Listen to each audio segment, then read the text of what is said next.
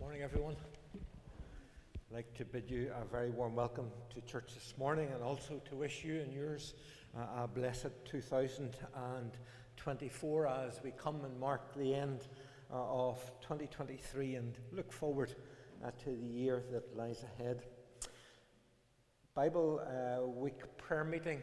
The Turbermore Bible Week is coming up, and to start off in preparation for that, on Wednesday night, in lieu of midweek as such, we have the first of our Bible Week prayer meetings, and that will take place in Kilcronahan Parish Church at 8 p.m, conducted by the Reverend Rosie Diffin. So we encourage our congregations to be part of that in praying and preparing for Turbermore Bible Week. Then the following week, the prayer meeting will be in Turbermore Presbyterian Church. That's the 10th of January at 8 p.m. And so, since we're hosting it, we'd encourage your attendance at that as well. And just today, we're looking forward into the new year, and just to give you a couple of things, the Faith Mission Tractor Night with George Conn. So George Conn is well known, having spoken on the Ferguson family, and having spoken about the John Deere family. He's coming to Draperstown on Thursday, the 29th of February. So we have a location to identify for that and a time, but just to put in the diaries that we're having that event.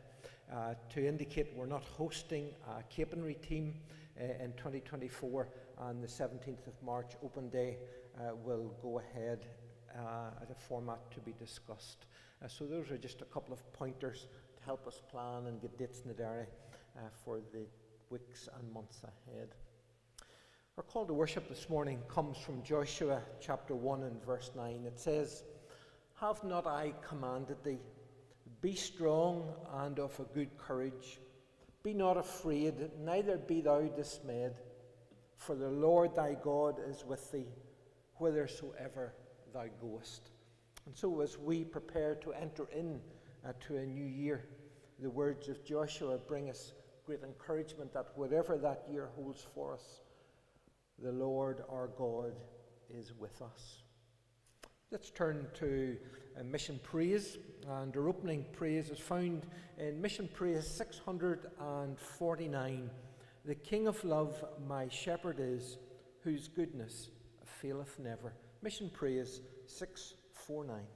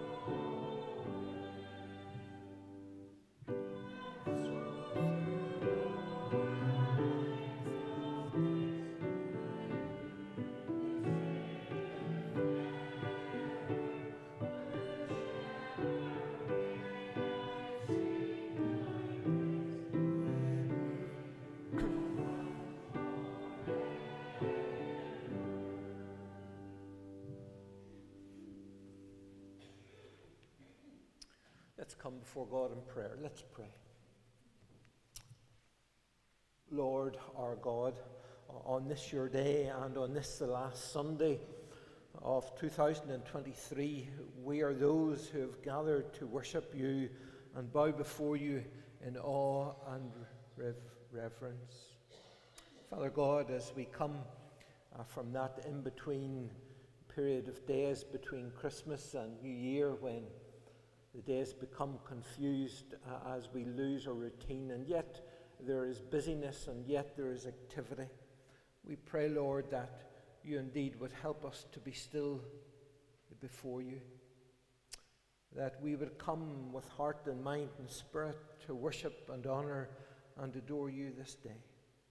We pray, Lord, that you would guide us as we gather here in obedience to your will, because we acknowledge that you are the Creator God who has created us in your image. And it is our calling, and Lord, in our own way, it is our desire, weak and feeble as it may be at times, but it is our desire to worship and honor and glorify you. Father, we ask that in your unfailing love that you would forgive us for the sins that we have committed, for the times when we have disobeyed your holy word. We ask, Father, that you would strengthen, guide, and enable us to be more obedient to you. And yet, like Paul, we know that we do the things which you detest.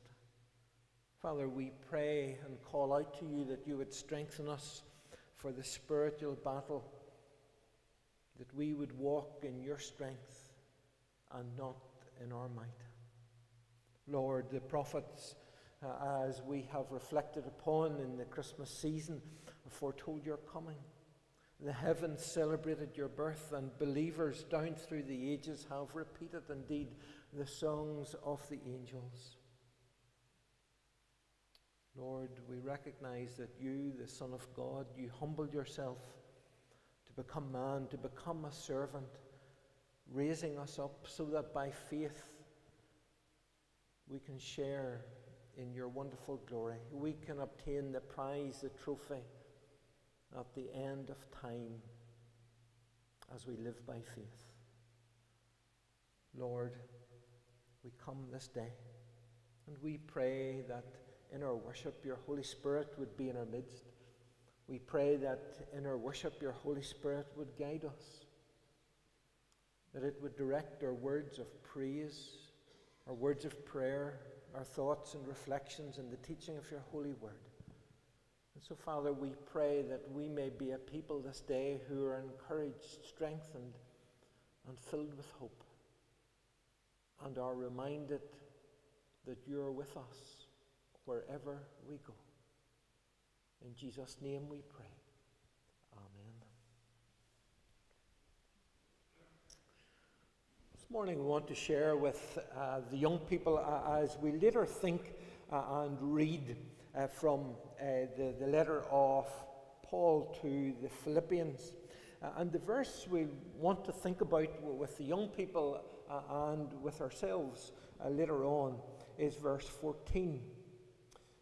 Philippians chapter 3 and verse 14 says, I press onwards towards the goal, to win the prize which God has called me heavenwards in Christ Jesus. Now, I'm sure we all get excited about the opportunity to win a competition or to win a prize. And it's great that whenever people come, and maybe whenever you had visitors over Christmas, you were able to point to the mantelpiece or to a cupboard or up in your room. You had a trophy, you had a prize, you had something that you won during the year.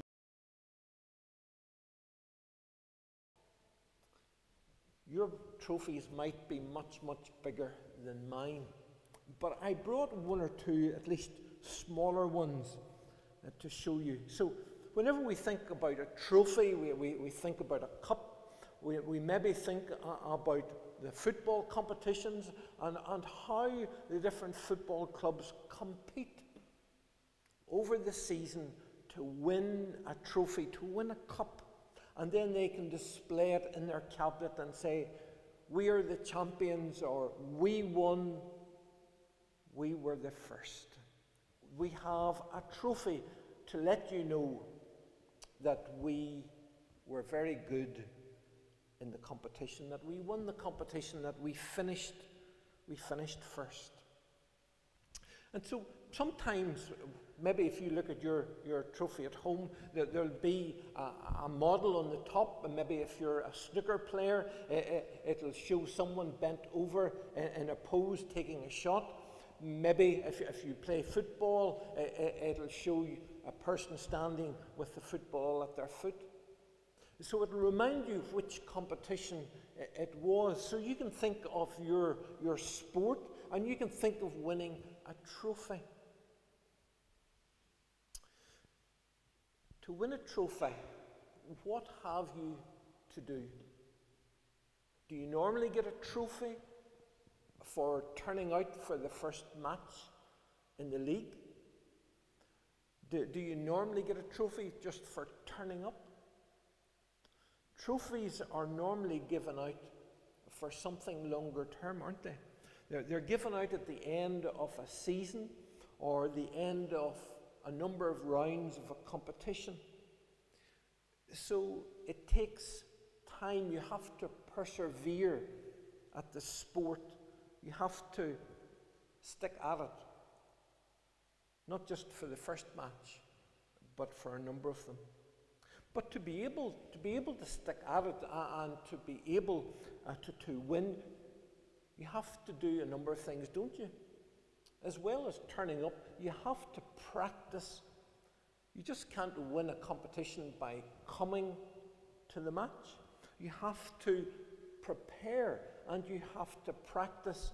So if you're into football or whatever your sport is, you have to practice shooting at the goal. Or if you're the goalkeeper, you have to practice keeping the ball out of the net.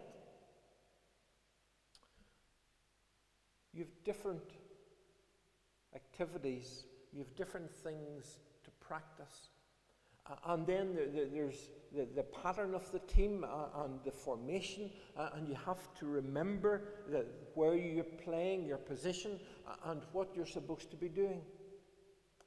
And then as well as that, you have to be aware of the rules, and you have to spend time reading the rules or being taught the rules, so that you know whenever you go to play in your competition that you don't make a mistake, you don't get disqualified, or you don't get penalty points, or you don't get a card, so that you're able to keep playing on.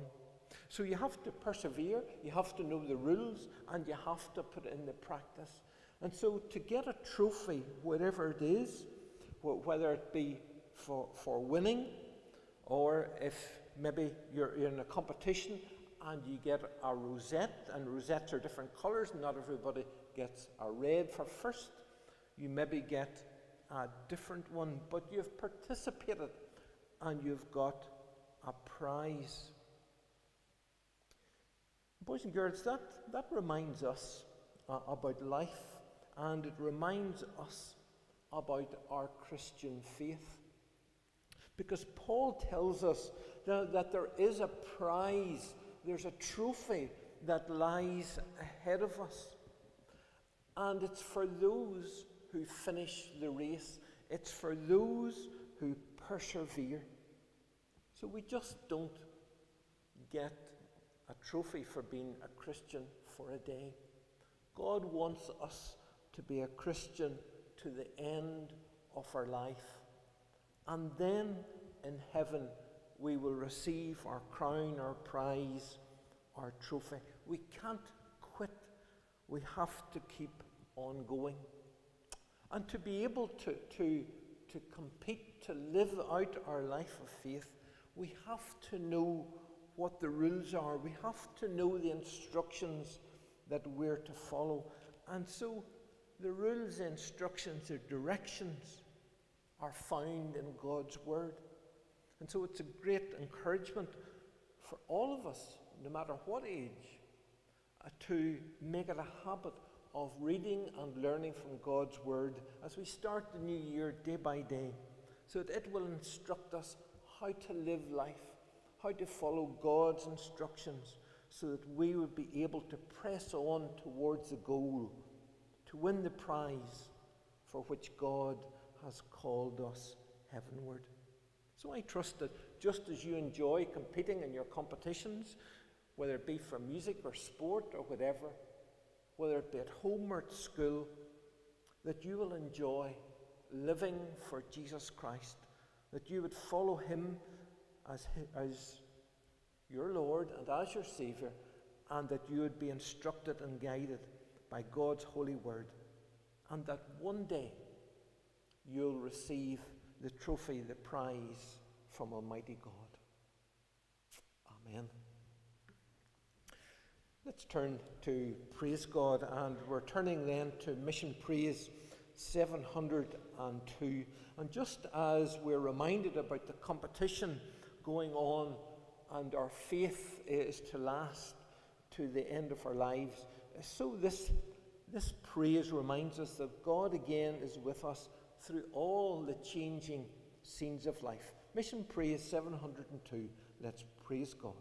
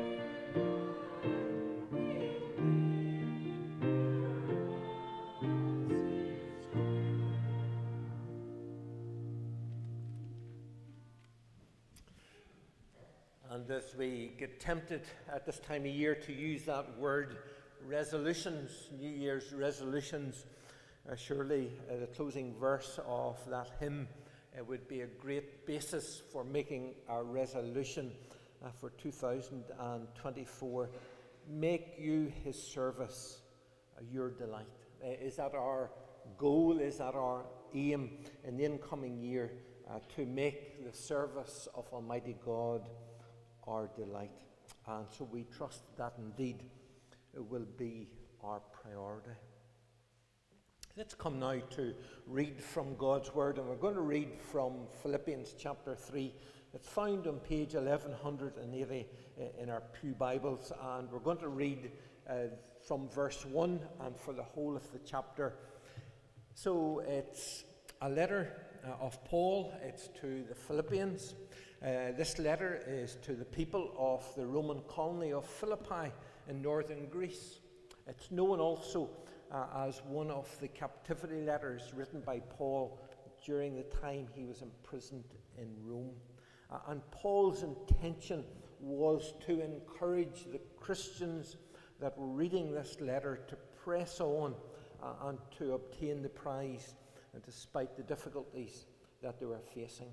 And so no matter what 2023 as a year has been like for you and for me, Philippians is an appropriate book, it's an appropriate letter of Paul to turn to. So chapter 3 from verse 1, let's hear God's word.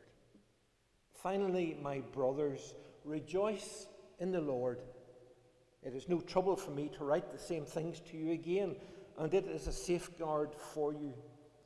Watch out for those dogs, those men who do evil, those mutilators of the flesh.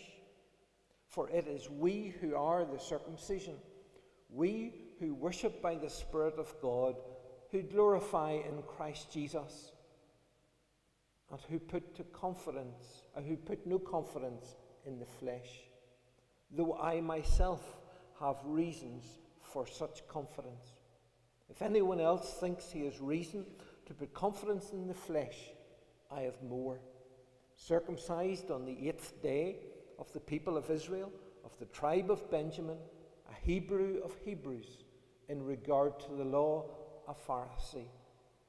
As for zeal, persecuting the church. As for legalistic righteousness, faultless. But whatever was to my profit, I now consider loss for the sake of Christ.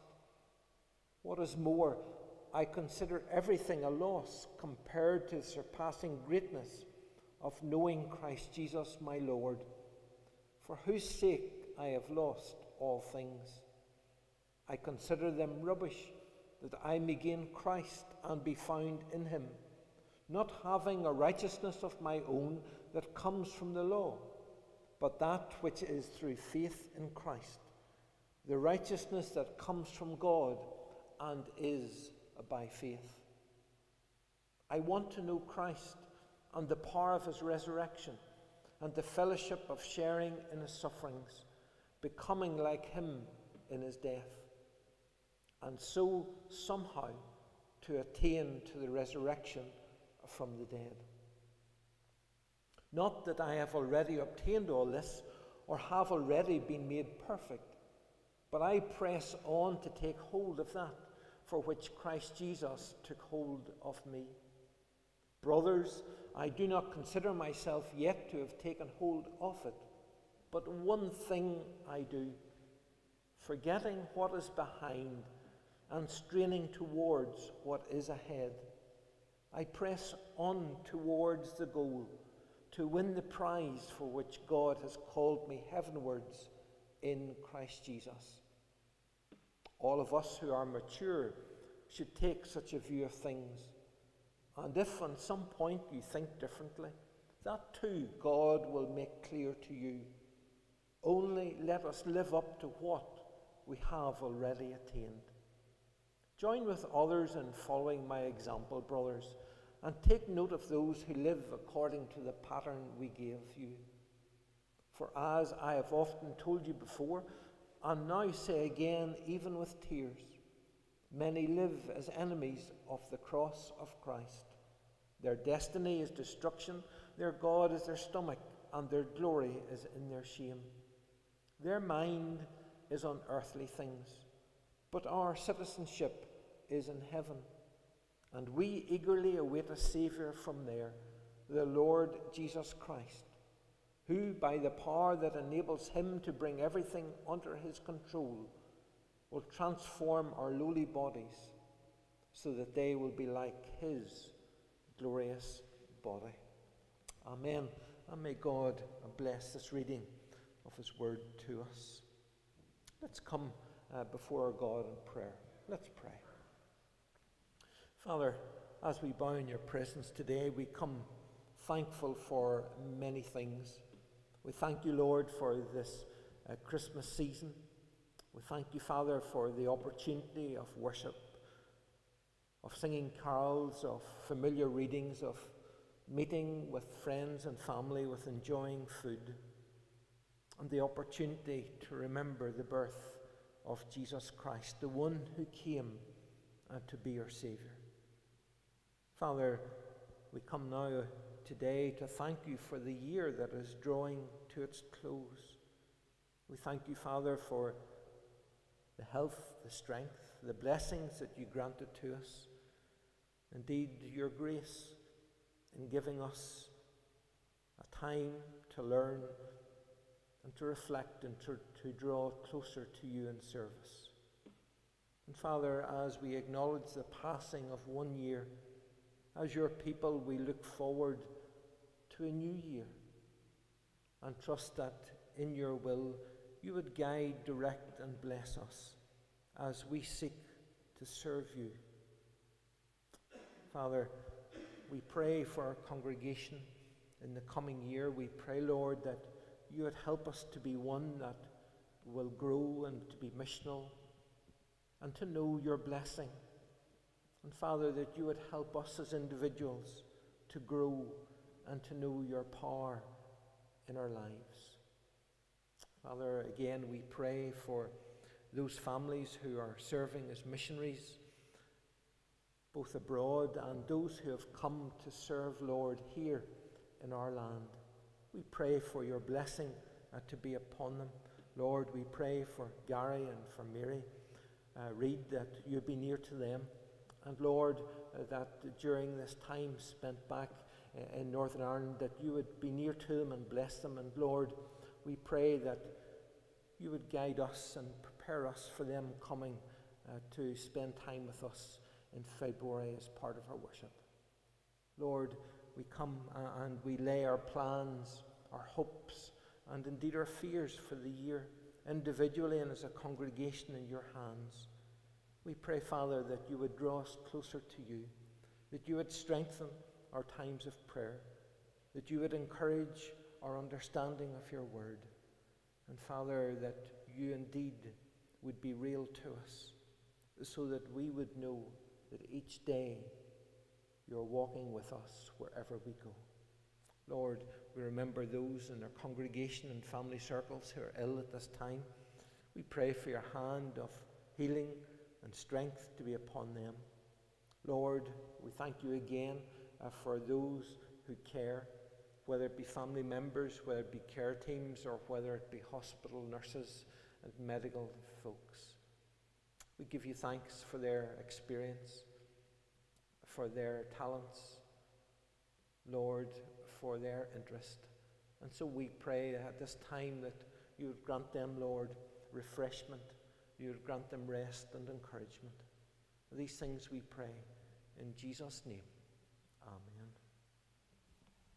Before we turn to God's word, let's go again to Mission Praise. This time to Mission Praise 459 as we sing the words, Master, speak, thy servant heareth. Mission Praise 459.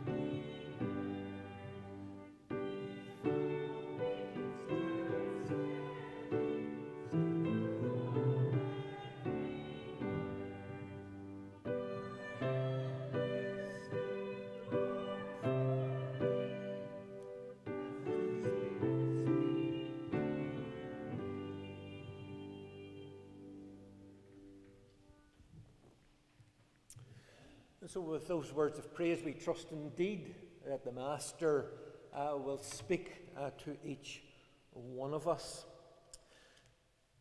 Today is the last Sunday. Today is the last day of 2023, and we'd like, in our worship and in the preaching of God's Word, to take verse 14 of Philippians chapter 3 as our text.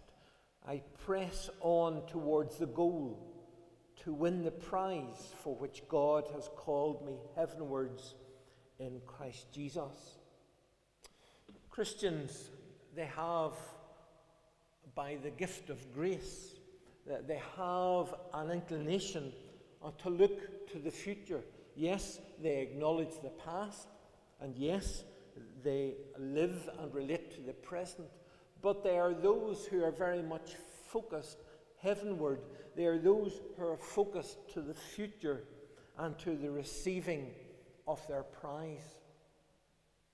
And so they're less inclined to want to live in the past. And we acknowledge that the year of 2023 is coming to its end. It's in the past. We can't change it. We can't make it different. It's happened. We can only live for today or in today and look forward to tomorrow. So no matter what kind of year it was for you or for me, whatever kind of year it was for this church, it is past. It's in the history books. And Paul tells us to live our lives so that we press on towards the goal to win the prize for which God has called us heavenwards in Christ Jesus. And to be able to know Jesus Christ, to be able to press onward heavenward, the Philippians and we have to have that relationship by faith in Christ. Paul, in this chapter 3, used righteousness, a word that incorporates the idea of salvation, but is more extensive in meaning, a word borrowed indeed from the Old Testament. By faith, man takes unto himself the righteousness of Christ, on the basis of which he is justified before God. Faith justifies insofar as it takes possession of Christ, writes one of the theologians. Paul emphasizes to the Philippian recipients of this letter that this righteousness of God cannot be bought, it cannot be earned, or it cannot be merited. This righteousness comes as a free gift from Almighty God without charge, through the faithfulness of Jesus Christ and through a personal faith in Him alone. Paul, the author and the writer of this letter, Paul declares that he has a personal testimony of faith. He shares with the readers to encourage them. He tells them that he is not afraid. He tells them about the glory of God. He tells them about how God has been with him, how God is building the church, and how God in turn is willing to do the same for those who read this letter. We as a church have looked back and marked 180 years of this building. The church in the time of Paul could do no such thing. They could only look back weeks and months and a few years. They didn't know how long the church was going to survive. They were just at the beginning of something new, and they were looking forward in anticipation, expectation that the church would thrive and the church would continue to exist. And so Paul encourages these people as individuals to live for Christ, and as churches, as gatherings of believers, to live and to strive forward. From Paul's perspective, it seems likely that faith that leads to righteousness also leads to the participation in Christ's sufferings. And we pick up a sense of that in verse 10. I want to know Christ and the power of his resurrection. And then he goes on, and the fellowship of sharing in his sufferings, becoming like him in his death. Paul could understand that as he headed heavenward, as he sought the prize, the goal, there would be suffering, there would be challenges, there would be difficulties, there would be sufferings along the way, because that is how Christ lived.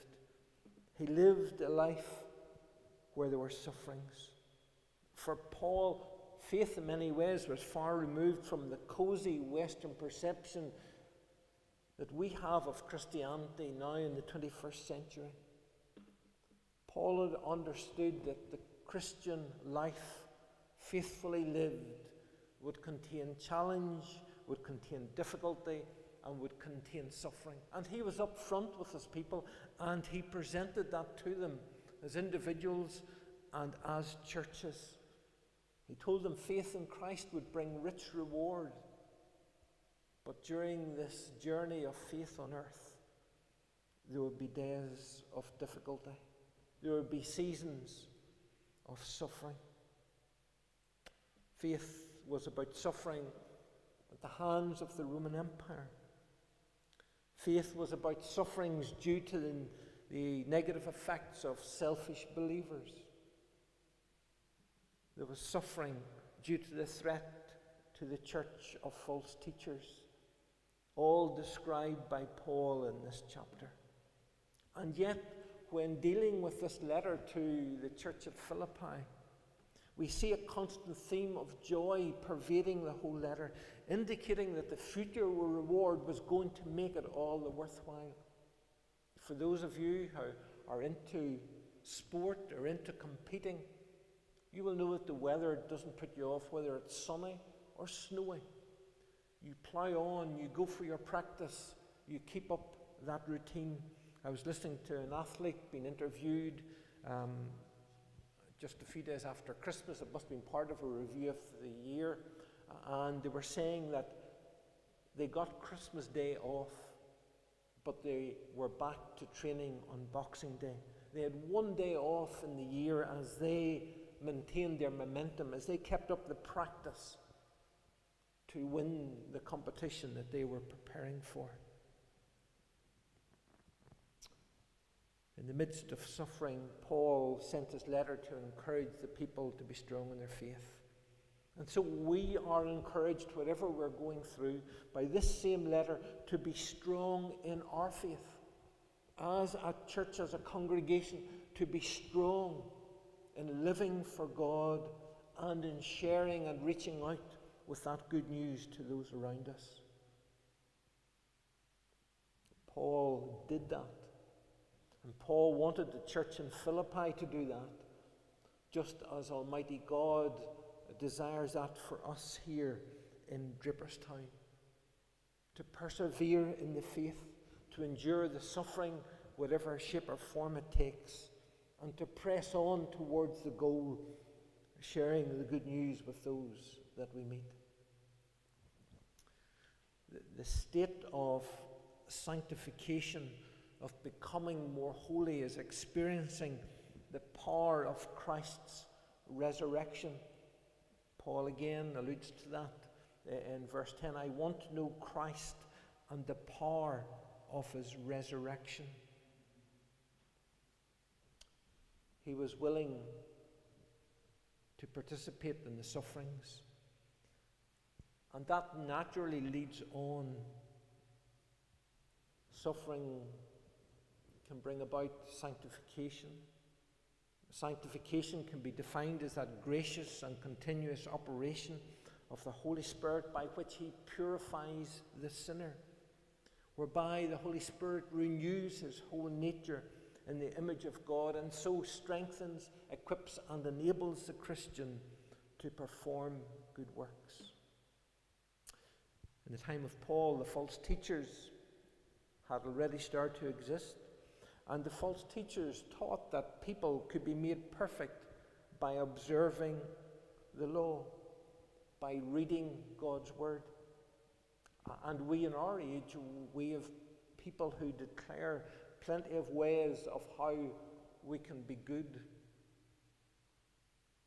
There are plenty of good things, good ideas put forward, but those good things in and of themselves are not what get us into heaven. They're not the things that make us holy. Our firm foundation is first to be our faith in Christ, and then to seek to understand the rules of the game, how we are to live as explained and detailed in God's word. There were those in Paul's day who argued that they could be perfect before they arrived in heaven, and Paul argues if anybody could be perfect, it's me, based on my family tree, based on my zeal for living out the faith, for my zeal for persecuting the church. And Paul says, if anybody could get into heaven, I could. But he says, I can't. I'm not good enough without Christ. And so he warns those who are listening to the false teachers that they can't get in by being perfect. And they can't be perfect without faith in Christ. And so we're to be mindful of that as we follow Christ, as we strive to serve him in 2024, that we will not be perfect, and that there will be those days when we will fail Christ. And disappointing as that is, we're not to give up. We're to acknowledge that we're not perfect. We're to acknowledge that we're a work in progress. We're to acknowledge that the Holy Spirit is striving with us, that the Holy Spirit is working on our sanctification, our holiness. But we're on that journey heavenward, seeking that prize, that trophy that God has prepared for us. As we fall short, as we sin, we are encouraged to repent of that sin and then learn how not to repeat that sin again. And so step by step, we become more holy. Paul is so zealous for the resurrection. He talks about in verse 11, and so somehow to attain to the resurrection from the dead. And ultimately, that is the goal of the Christian, to be resurrected to eternal life in the presence of God. As we live our earthly lives, we are in pursuit of that gift of eternal life, of that resurrection from the dead through faith in Christ. And Paul writes to the churches on different occasions. He writes letters to the church at Rome. He writes letters to the church at Corinth, that they would have spiritual transformation into the image of Christ. And despite the suffering to be endured, and Paul, as we say, doesn't shy away from that, despite the suffering to be endured, Paul is fully assured. He's fully confident of a resurrection, and that fills him with great joy. And that belief by Paul in the resurrection of the body was an indication of a sure future, was an indication of an intense desire to know Christ, so that he would obtain the prize prepared in heaven. That was his desire, not only for himself, but for the church in Philippi and for the other churches, just as it is God's desire for us to have a belief in the resurrection of the body, to have an intense desire to know Christ. And so that's a challenge for us, with all the things that compete on our screens, on our airwaves, in our thoughts, The challenge for us is to pursue Christ, to know him more fully, to know him better, to serve him better. And so that will be one of the challenges for all of us this incoming year, is how to stay focused, how to know more of Christ with everything else that is going on around us, important as they may be. And so Christ calls for the people.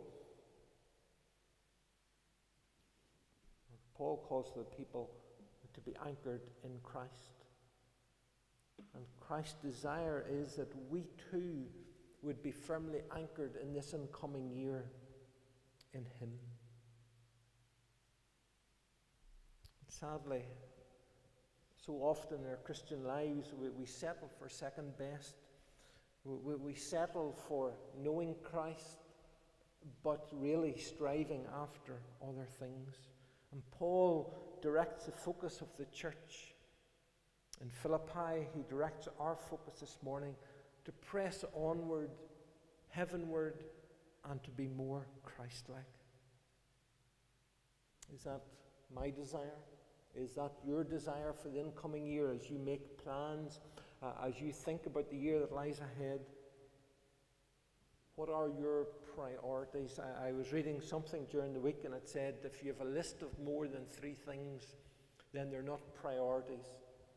So what are the 3 things that are central to our new year? What is it? Is Christ one of those priorities? Paul wants that to be the case. Christ wants that to be the case, that we would strive and press on to know God. Paul is trying to relate to his audience through the imagery of the Roman games of that time. He's talking about pressing on. He's talking about stretching full out. And I suppose if we wanted to try and apply that today, well, we could think about a jockey riding the horse to win the race. And sometimes they talk about a horse winning the race by a nose, and the horse is just stretched out towards the finish line. It's so close, it's just because the horse is stretched out further. We talked about athletes. Many athletes preparing for the Commonwealth Games or for the Olympic Games, and they train for a 4-year period. They push themselves mentally and physically to win a medal. And that's the type of effort that Paul wants us to picture, to put into our Christian living, to strive to stretch out, to know Christ better in the coming year. The language in these verses is all about looking forward and ultimately looking upward to that heavenly prize and to meeting Jesus personally. Paul just didn't want to know about Jesus. Rather, he wanted to know Jesus. And Paul was satisfied with Christ and what he was providing, but Paul was not satisfied with how he was living his Christian life. He wanted to strive to be better. And if Paul wanted to strive to be better, how much more should we want to do the same? Paul was aware of the dangers of looking back to his Jewish heritage. Paul was aware of the danger of resting on his laurels. And so he urges the Philippians forward as he seeks to lead them by example. And so today we are urged to press forward. We're to press onward. We're to stretch forward to the high calling of following Christ. There are many challenges to that. We have got others who will seek to distract us. We have many things in life that will aim to deter us.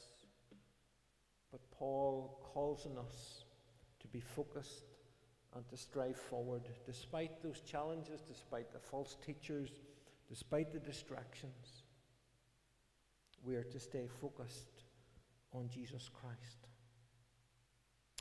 And the hope that we have, the encouragement that we have, is that there is a prize in heaven. That's probably more difficult nowadays for us to accept, and because we live in a culture that wants everything now. We want instant this, that, and the other thing. We don't want to have to wait into the future. We want it now. And yet the Christian faith is about waiting to receive that full gift from God in eternity, in the future. And so we are called to live by faith, willing to endure or to receive whatever blessings that God brings our way. But ultimately, our end is receiving of the prize in heaven. And so Paul sought to encourage the Philippians, as we want to encourage each other, to press forward and to grow in our faith. Not to stagnate, but to press on. And during this year, I have seen those green shoots of growth and development that point us to see that we're not stagnating, that we are a people, we are a congregation, a church, who have a desire and an ambition to grow. And so we seek with that encouragement for God to bless us. And to grow, we need to pray in the church. God's word indicates to us that he wants his church to grow. And so it is right and proper, it's biblical, it's scriptural for us to pray for growth in our church. So that's the call upon us in this place, to pray either in church or in our homes, to pray for the growth of our church. And to grow, we need our people to reach out. We need our people to reach out to other people. As a denomination, it's not something that's unique to us. It's relevant to all our congregations, that we are called to be missional. We're called to reach out. If we just concentrate on the pool or the nucleus of people that we have within our gathering, that ultimately, for a variety of reasons, becomes smaller and smaller and smaller. And so, as we will discover, God willing, as we enter into a new study in the book of Acts, we'll discover that the Church of Jesus Christ, that the congregation of Draperstown, are called to go out, to invite others in, are called to go out and to tell others about this message that Paul was sharing with the church in Philippi, and to see people coming to faith. And the church is called to grow. Paul was calling on the congregations he was writing to grow. We will see how the church did grow in the book of Acts. And we are called to study and to learn from the early church, so that we may become revitalized, that we may be a congregation who once again will grow by the grace of God. And so let me just bring to your ears the words of a poem you may have come across before, as we think about one year ending and a new year beginning. It's the gate of the year, God knows. God knows. And I said to the man who stood at the gate of the year, give me a light that I may tread safely into the unknown. And he replied, go out into the darkness and put your hand into the hand of God. That shall be to you better than light and safer than a known way. So I went forth, and finding the hand of God, trod gladly into the night. And he led me towards the hills and the breaking of day in the lone east. So heart, be still. What need our little life, our human life, to know, if God hath comprehension in all the dizzy strife of things both high and low? God hideth his intention. God knows his will is best. The stretch of years which wind ahead so dim to our imperfect vision are clear to God. Our fears are premature. In him all time hath full provision. Then rest until God moves to lift the veil from our impatient eyes, when as the sweeter features of life's stern face we hail, fair beyond all surmise, God's thought around his creatures our mind shall fill. Paul instructs us to press on. As we would say in the words of the poem, God calls us to put our hand in the hand of God. And so may we, as a congregation here, maybe we be those who put our hand into God's hand and trust him to lead us and to reveal to us the future and his will. Let's pray. Father God, we thank you for your blessings, for your goodness. We thank you, Lord God, for the gift of your word and the privilege of worship. Father, we thank you for the year that you've given to us. And we pray, Lord God, that we would be those who would be faithful, who would strive to be more holy, and so know you more dearly as we reach out and put our hand into your hand for the year that lies ahead. Amen. Let's conclude as we turn to the words of Mission Praise 302. Mission Praise 302. I want to walk with Jesus Christ.